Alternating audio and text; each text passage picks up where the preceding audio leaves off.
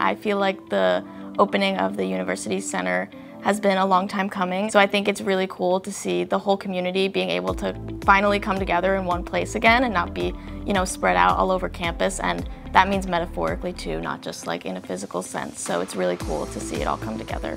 Living on my floor, I've noticed the culture is very vibrant, especially with my RA doing such a good job in engaging all the different students of different backgrounds and ethnicities. We're all coming together to have and share that common space very well. Yeah, the marketplace downstairs is actually really good. The food is amazing. I think it's a step up from Pierce Dining Hall, which is already pretty good, but now we have really good food that's downstairs, accessible. I frequented the gym here a lot. I used to go to a local gym, but now it's so easy just having a gym 5-minute walk away. I host a lot of different campus events at the UCC.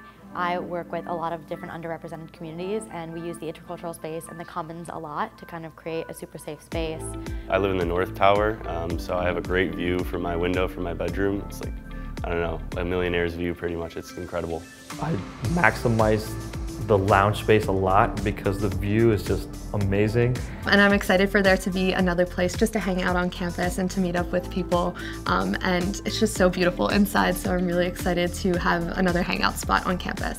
I use the marketplace and the sweet shop every single day. Like, they know me by name in there now. It's pretty bad. It's so quick to just order Grubhub on your phone. You pick up your coffee really quick. It's really convenient. Unless you were staying after school and going to like an after-school activity, especially commuter students have never had the opportunity to mingle with other students in the way that they do now in these communal UCC spaces. I have a friend who lives in an apartment and he regrets not going to the towers because he just sees all of his other friends in the towers and just spending so much time together. I feel like you're never going to get these opportunities where you can live so close to your friends, where you have so many opportunities to be with a community and help continue to build a community.